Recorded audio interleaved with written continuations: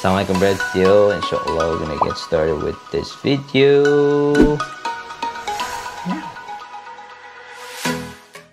Assalamualaikum warahmatullahi wabarakatuh, Halal family. Welcome to the channel, you beautiful people. I hope you guys are having yourself a wonderful day.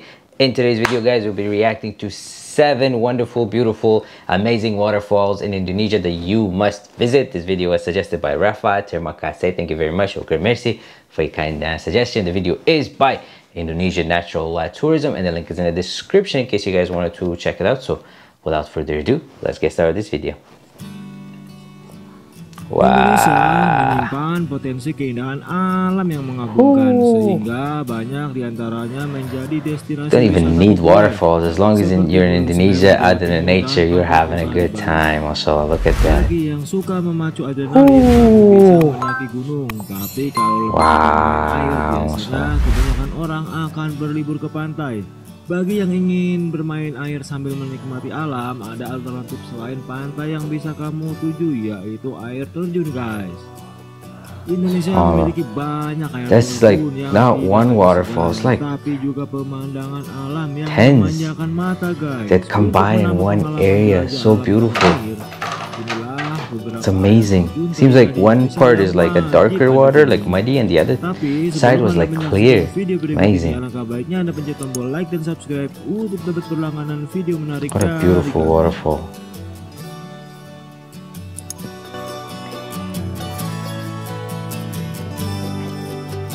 Wow.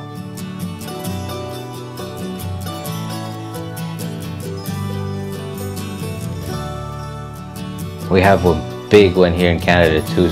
It's out in Toronto and it's called Niagara Fall.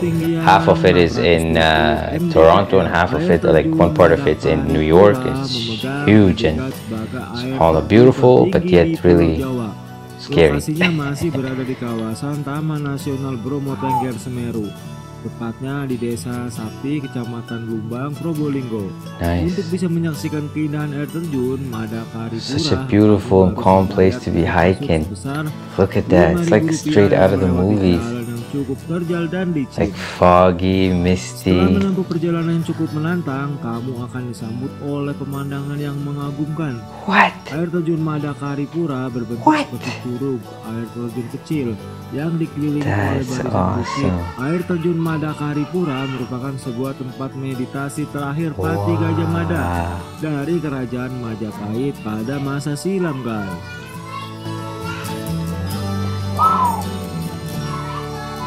Beautiful, mashallah. Bali tak asing dengan beragam pantai cantiknya, tapi siapa sangka Twin waterfalls. Ini juga menyimpan air terjun yang menyuguhkan panorama indah. At the base, people are swimming. That's awesome. Berada di dasar sebuah lembah dengan 3 sisi air terjun. Air terjun terbesar berada di bagian tengahnya. Air yang mengalir deras akan membentuk sebuah kolam alami yang airnya begitu jernih dan segar, guys. Bagi yang tertarik berkunjung ke air terjun Banyumala, kamu bisa langsung datang ke desa Wanagiri Sukasada, Buleleng. Jika berangkat dari Denpasar, kamu butuh waktu perjalanan sekitar 3 jam. Selain itu, jangan lupa siapkan uang sebesar Rp10.000 untuk membayar tiket masuk ke air terjun Banyumala, waterfall.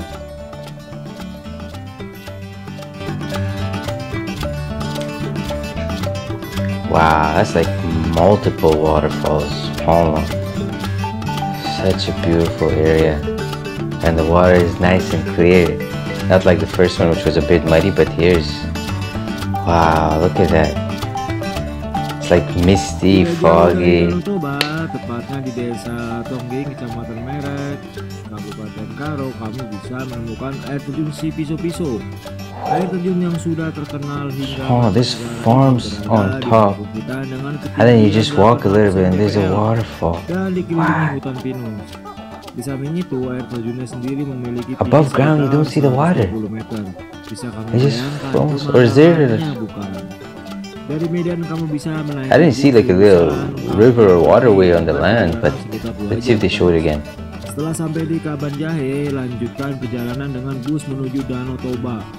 Untuk mencapai air terjun si Piso-Piso, kamu harus melewati anak tangga selama 1 jam.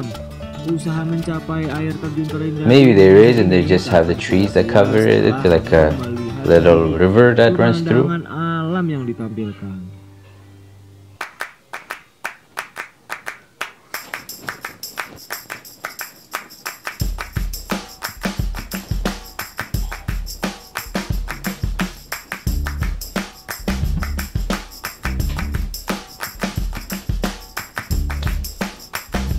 Ah, such a beautiful area. Look at that. Di Sungai Oyo, air terjun Sri Getuk berasal dari Sri Getuk. sumber mata air ternama Kedumpo. Look at that water. Tiga sumber mata air tersebut mengalir melalui tebing, kars, Wow. kolam alami di dasar air It's like little waterfalls everywhere. Disinilah kamu bisa berenang atau Look at this one. bermain air sambil merasakan kesegaran airnya, guys.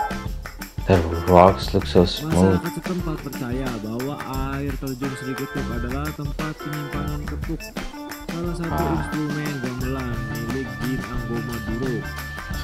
Pada saat tertentu akan terdengar suara. Imagine a like warm summer day standing right under that waterfall and cooling down. Look at that, guys. That waterfall, the water's going backwards. Wow. Looks like a little cave.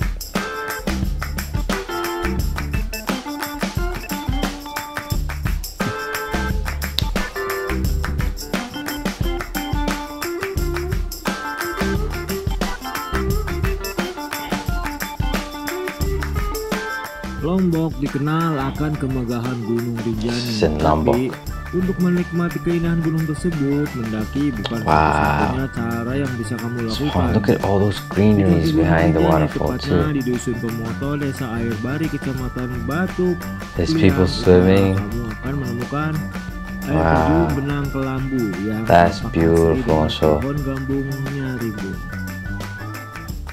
Menariknya, air terjun tersebut keluar dari sela-sela It's a warm summer day. Go there, cool down.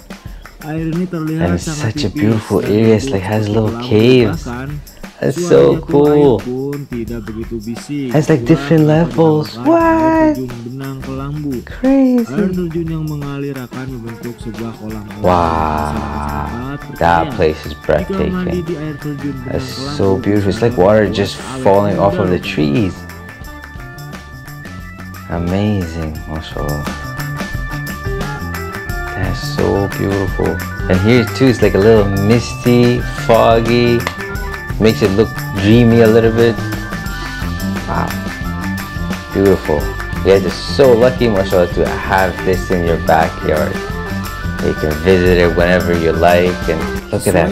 Oh my goodness. Coban Pelangi menyuguhkan pemandangan pelangi di sekitar air terjun.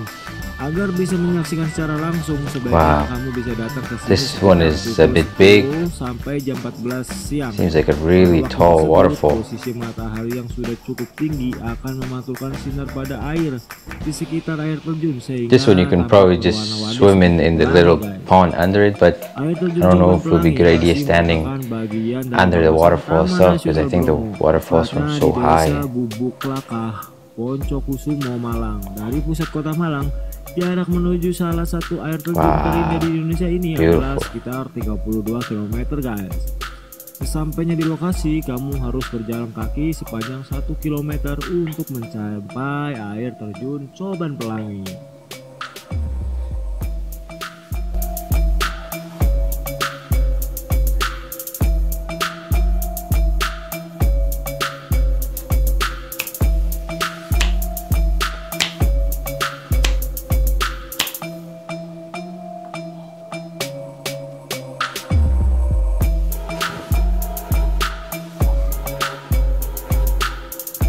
Such a calm area. This area is not as populated, or there's not a lot of people actually visiting this waterfall. Di Kudukuhan Jojogan,